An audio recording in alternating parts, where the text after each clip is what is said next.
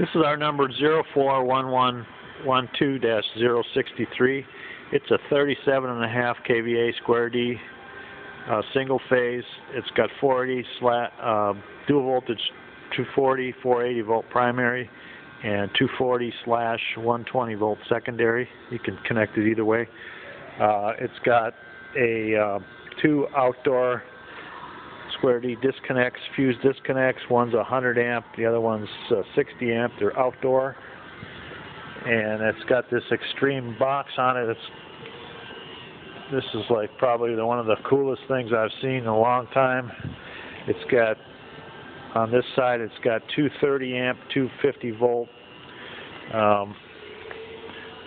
They're 30 amp, 250 volt, 3-phase receptacles with ground fault built in. You can see the ground fault connector there.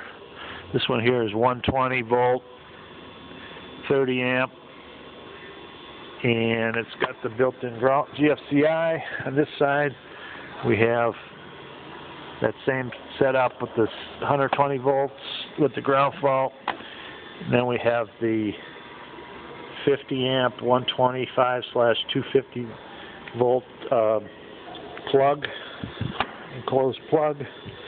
On this side we have looks like they're all the 125 volt with GFCI.